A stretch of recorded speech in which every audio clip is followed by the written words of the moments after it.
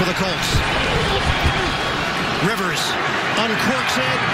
Sliding grab made at the 45. Pascal loses the football and the Bills jump on it. Just over the outstretched arm of Jerry Hughes. Well, the question's going to join us right now. He's watching this in real time just like us. I know he can. Yeah, and I agree with Charles. Look, Zach Pascal goes down on his own, but he's not giving himself up. So now he gets up off of the ground, not touched down by contact, in my opinion, with any body part down that would have put him down there. And then as he is being tackled, to me, the ball comes loose prior to him or a body part hitting the ground, which would have put him down by contact. I believe this